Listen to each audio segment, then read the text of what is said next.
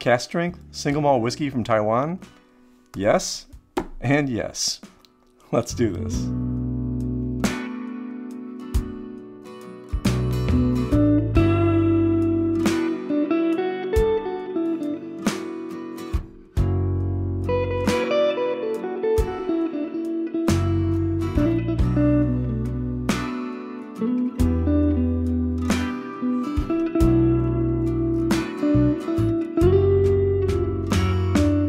Welcome to Whisky Riffs.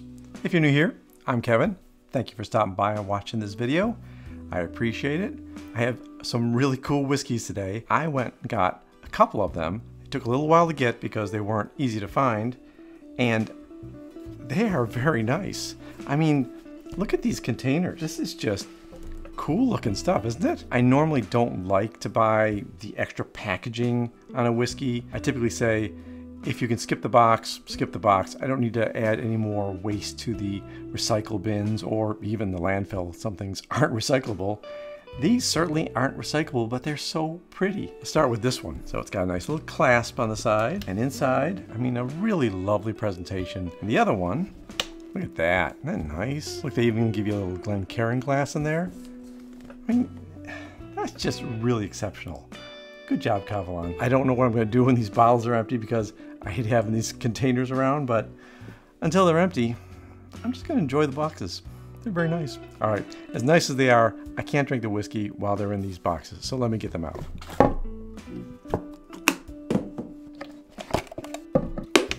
All right, the pretty boxes are behind me, so let's go ahead and dig into these bottles, see what they're all about.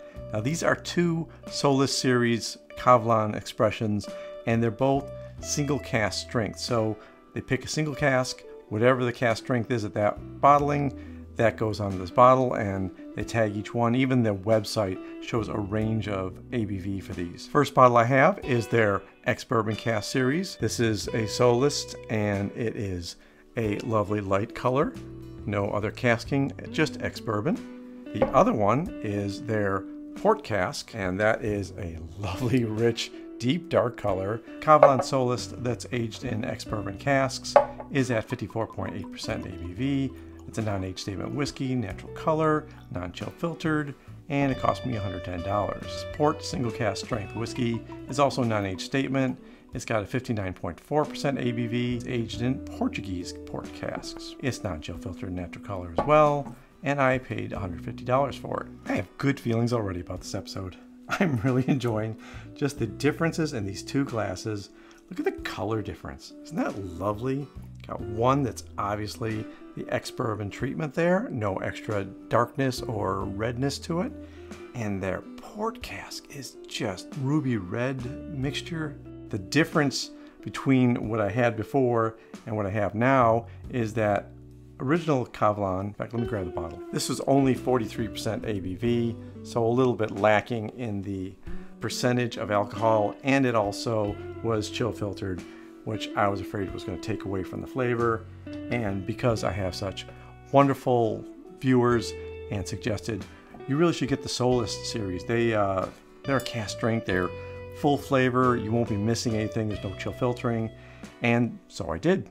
It did take a while because some of these are really high priced and some of them are hard to find. So the Solist series that I could get were these two, and they weren't a bad price. I was happy with that. I think I got them on sale at K&L Wines in San Francisco. That helped, having a special sale for them. But you know, keep your eye out for things like that. Sometimes expressions just show up in the shop, and sometimes they offer a good price on that. Let me go ahead and start with the Ex-Bourbon one because I'm sure it has milder notes than the port cask. I'm kind of getting pineapple and berries and vanilla and even some coconut. That's interesting. A little hint of citrus on the edge too. Definitely a cask strength whiskey, a lot of initial burn. That is just sitting on the back of my tongue. There's spiciness, but there's a lot of fruit flavors in this one. The spiciness is really well balanced with the sweetness. Oh, that is so good. It has a really long finish, and it's really flavorful.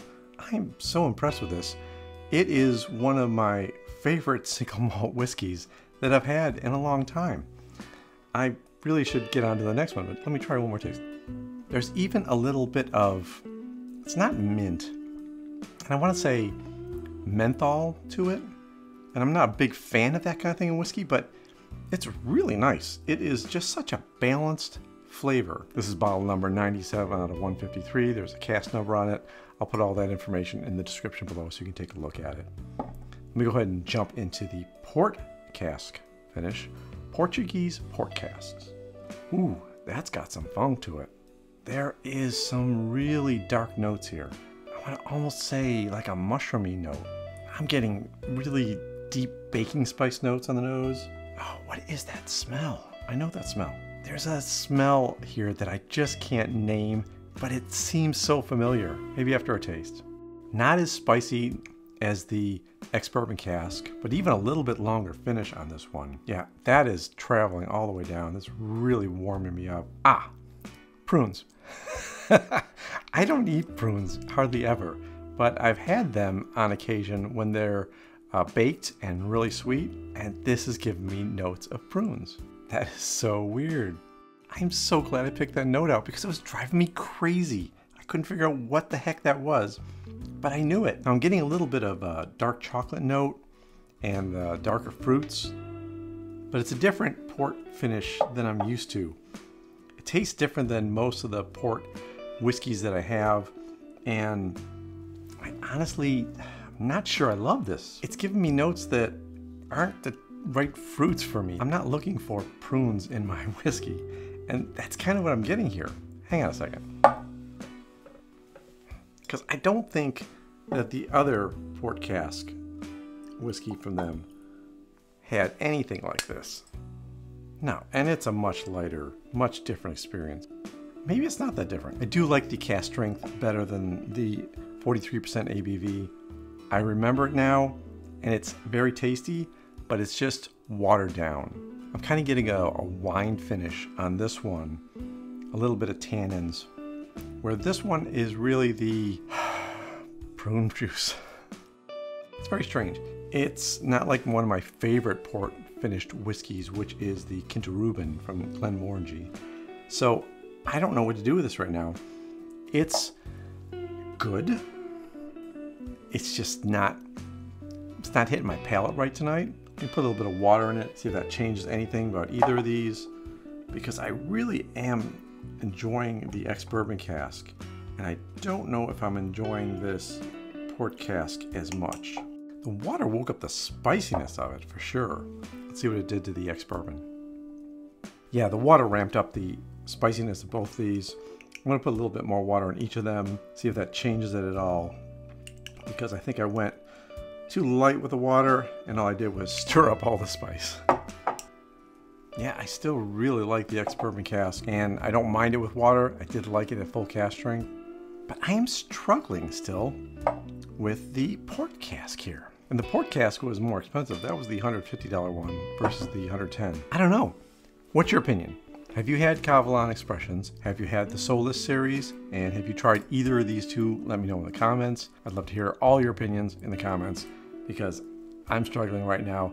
This is the first taste from these bottles. Sometimes you have to sit with a whiskey, and I definitely will sit with these whiskeys.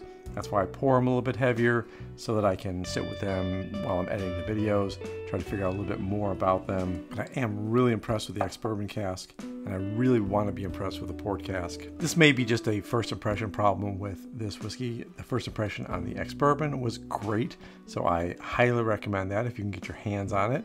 It's definitely a great whiskey at $110 for that cask strength level. This particular port cask, I don't know. I'll reserve my judgment on it. I don't dislike it. It's just not the normal fruits that I'm used to getting with a port cask finish. And it just has something about it that is leaving me with an off fruit taste. So I don't want to have that linger. I think I'll go ahead and grab the Ex-Bourbon to sign off. I do want to hear any comments you have. If you have recommendations for these whiskeys, let me know in the comments. And until the next video, take care of yourself. Take care of those people around you. And cheers.